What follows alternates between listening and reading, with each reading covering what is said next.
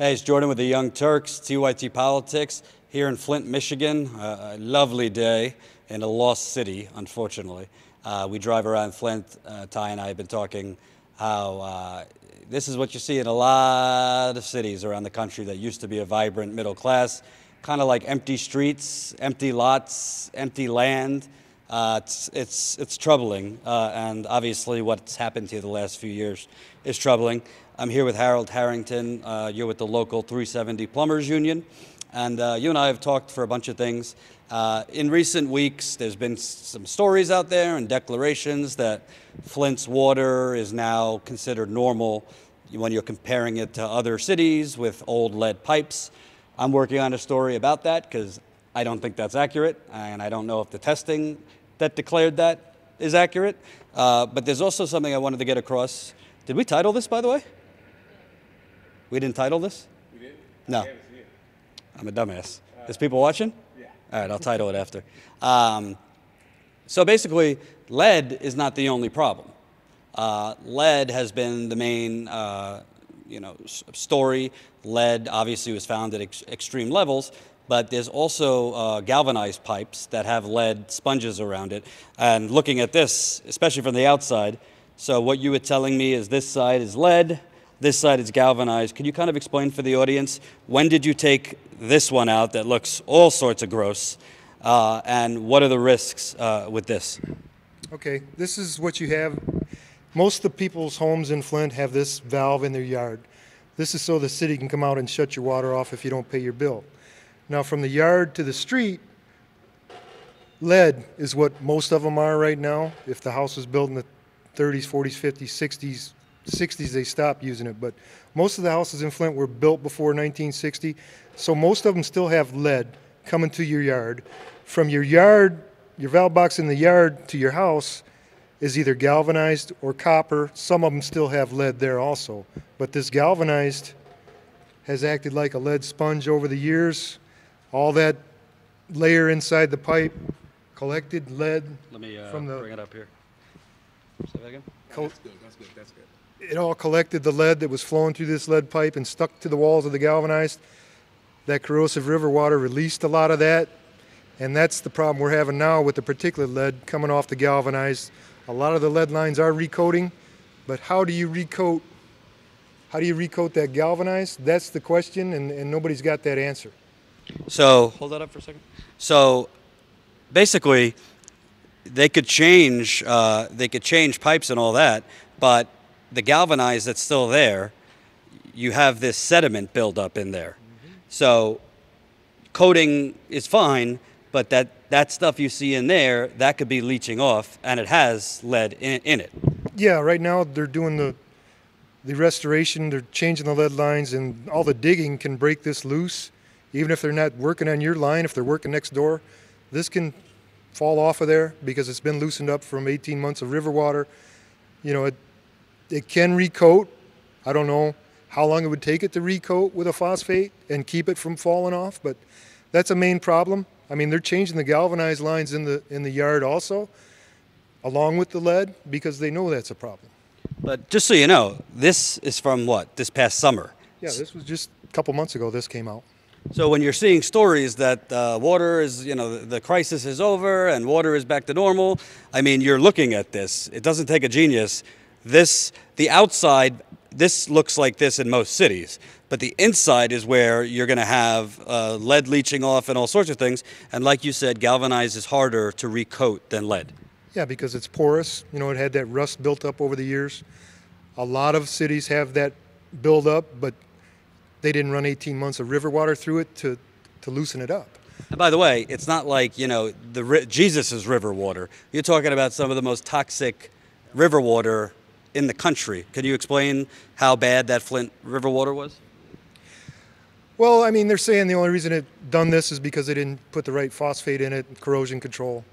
I mean, people from Flint that grew up in Flint know all the things that have been dumped in that river and all the dumps around town that still leach into that river, runoff, that kind of stuff.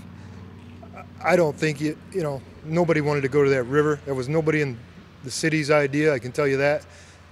We just were forced onto that river, and that's what happened. Including General Motors waste parts.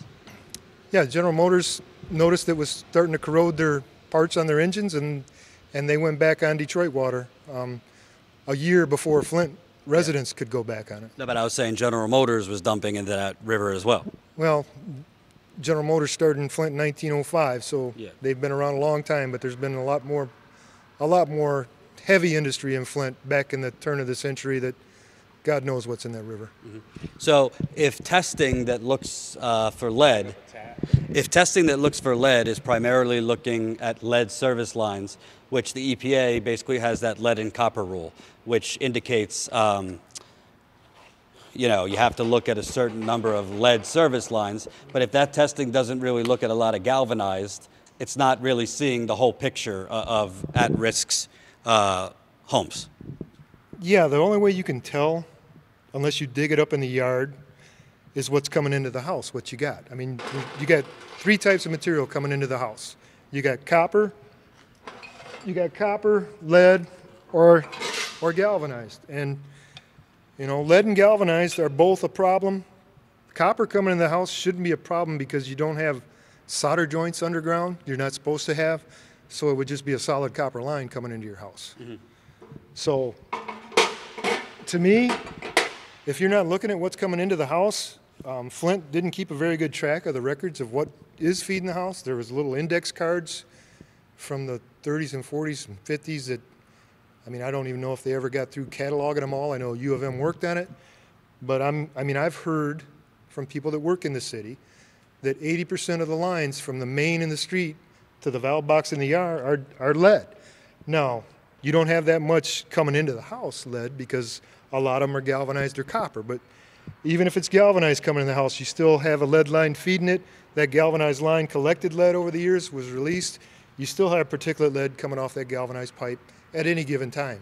So even if University of Michigan Flint or anybody else was cataloging how many lead service lines they have, if they're not actually doing it based on going to check themselves, digging up the yard, those kinds of things, isn't that kind of like, how would they even confirm that?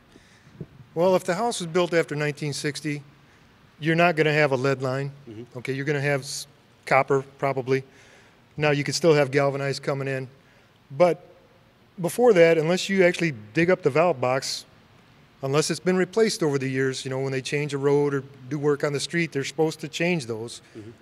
I don't know, unless you dig it up, how you can 100% say what it is. Got it. And in terms of they're going to ultimately change the lead service lines in the street, but we were talking that a big portion of the problem is actual pipes in the home that aren't being changed by the city or state. Yeah, these galvanized lines, they are changing if they're in your yard, but once it gets to your meter in your house, if you still have galvanized, and there's a lot of people in Flint that have never changed their pipes to copper, you got that inside your house. So really, if they have galvanized in their actual home, it doesn't really matter if the service lines being fixed is helpful, but you could still have that sediment inside. Yeah, you can still have the lead flaking off the inside of the galvanized inside your house.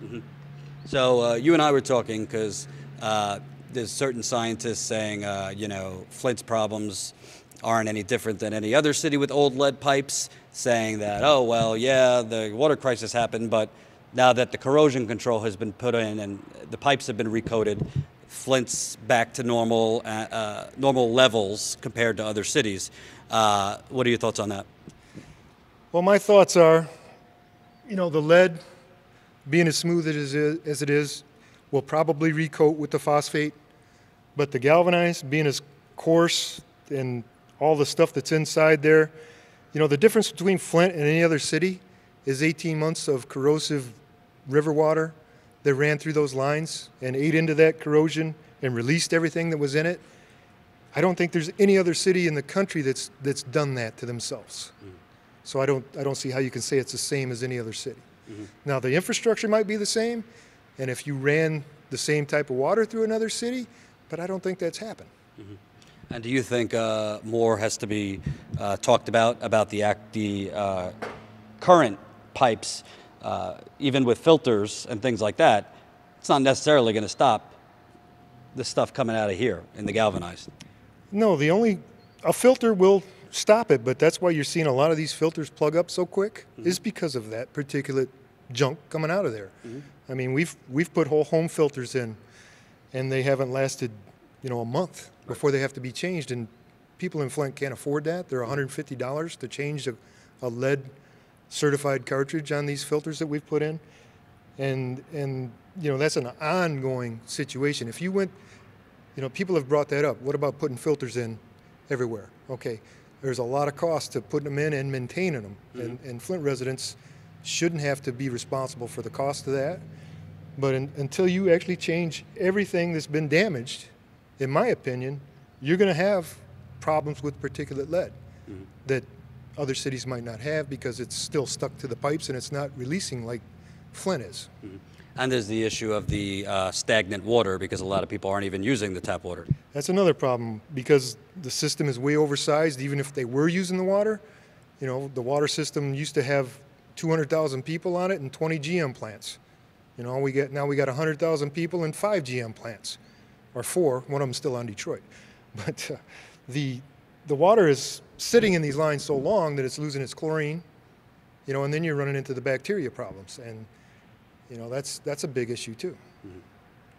Thanks, Harold. You're welcome. Appreciate it.